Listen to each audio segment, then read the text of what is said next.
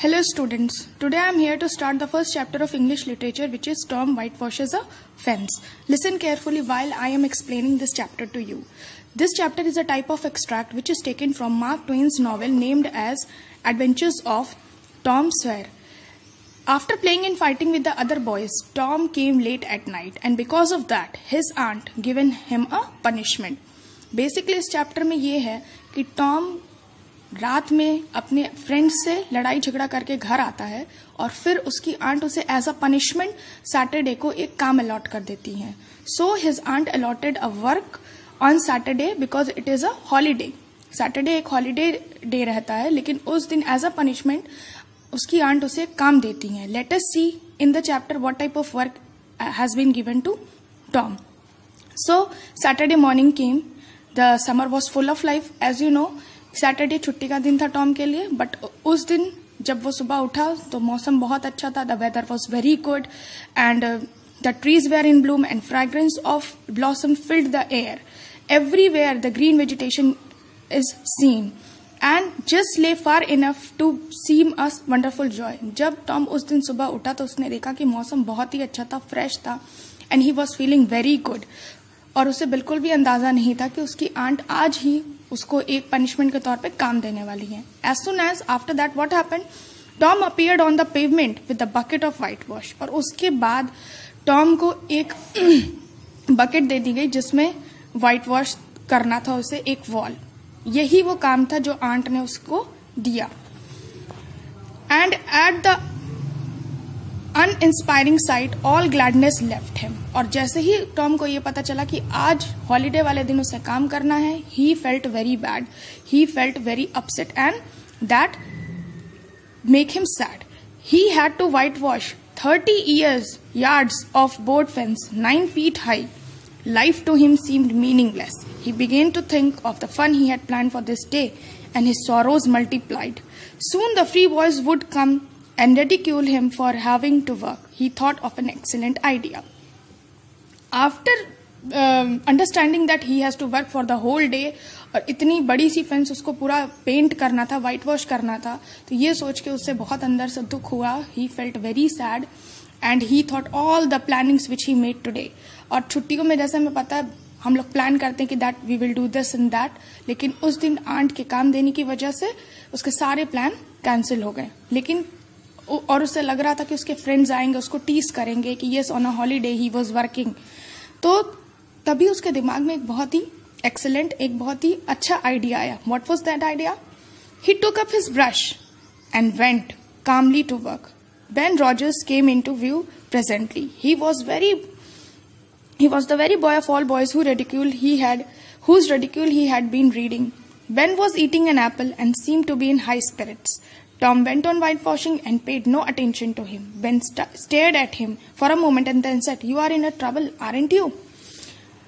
After that, after few minutes, he took up the brush and calmly started doing the work. कुछ देर बाद उसने brush उठाया और बगैर किसी प्रॉब्लम के, बगैर किसी दुख के उसने वो व्हाइट वॉश करना स्टार्ट कर दिया. As soon as he started the white wash, his friend Kemps, Ben Rogers. जैसे ही उसने व्हाइट वॉश करना स्टार्ट किया, बेन रॉजर जो कि उसका फ्रेंड है वो वहां पे आ गया, और वो भी बाकी बच्चों के साथ मिलके उसको टीज ही करता उस कंडीशन में देख के. And Ben Roger was eating an apple and he was in a very good condition and good mood.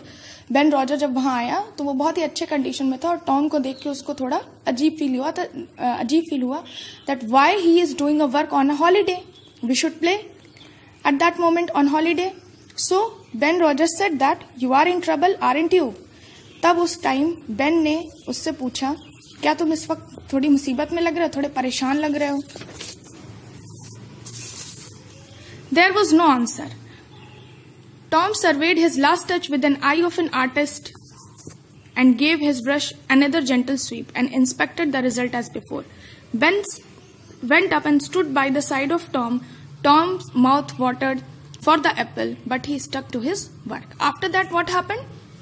When Ben Rogers asked for that you are in trouble or not, then what Tom said? Tom reacted nothing. Tom ने कोई answer उसे नहीं दिया, कुछ भी reaction नहीं दिया. And he started his doing work, और वो अपने काम को बहुत ही मन लगा के कर रहा था, like he was enjoying the work very much. Okay, Ben stood up and side of Tom. Tom mouth watered for Apple.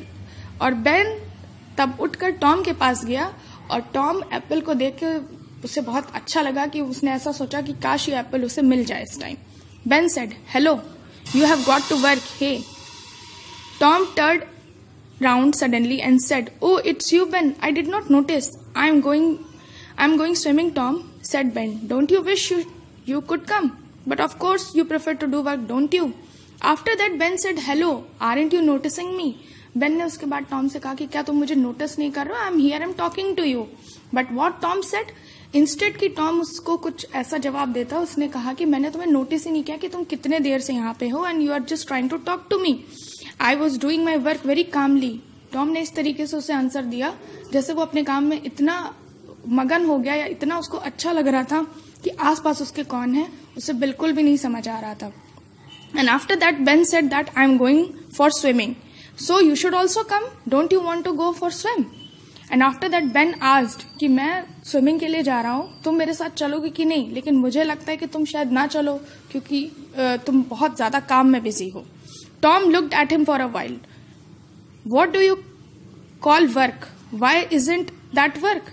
Tom resumed his whitewashing and answered carelessly, well, perhaps it is. Perhaps it is not, but it suits Tom, sir. उसने कहा, उसके बाद Tom ने कहा, उसकी तरफ कुछ देर के लिए देखा और कहा कि तुम्हें क्या लगता है कि स्विमिंग कोई काम नहीं है? वो भी एक काम ही है, लेकिन मैं इस काम को ज्यादा अच्छा इंजॉय कर रहा हूं और ये काम टॉम को सूट करता है. So do you mean to से Tom that you like it? And after that Ben asked that do you like this work that you are doing it very calmly? So today I will stop here, and in the next lecture we will continue this chapter. Thank you.